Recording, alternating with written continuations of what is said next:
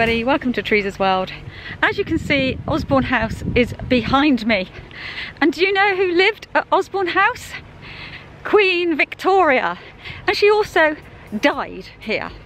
So you may or may not know that I have this book. It's called A History of England in 100 Places, written by the late John Julius Norwich.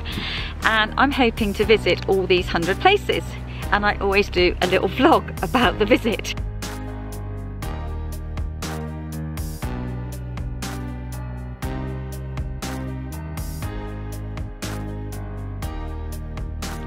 One room that was absolutely stunning was the Durbar room. You just walk in there and you go, wow!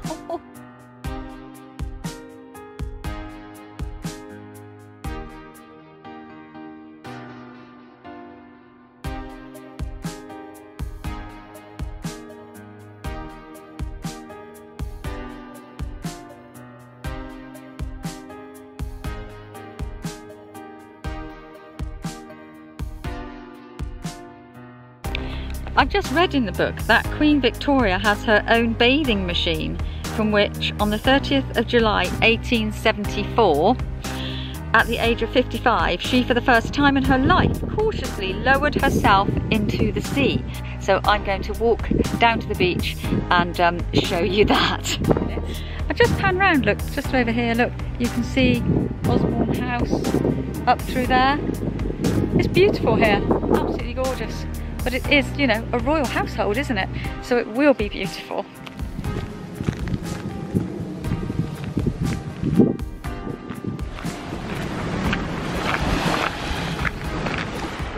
This is gorgeous. Obviously the tide is in, but I can imagine it being absolutely gorgeous when that tide is out. And here it is, the famous bathing machine. There's a little cafe here where you can get a cup of tea, ice cream, and I think I'm going to do that right now. I have to say, lovely cup of tea. I don't believe I did that. And what a lovely view to enjoy. With my cup of tea and my eye poked out.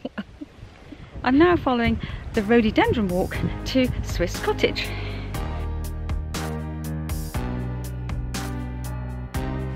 So behind me is Swiss Cottage, basically like a doll's house for the royal children, and there were 9 of them.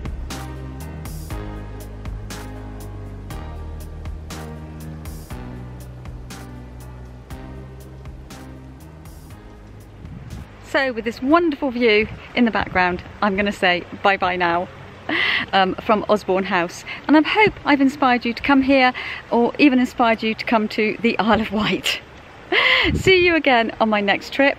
If you want to follow my little travels and things I do, then do hit subscribe.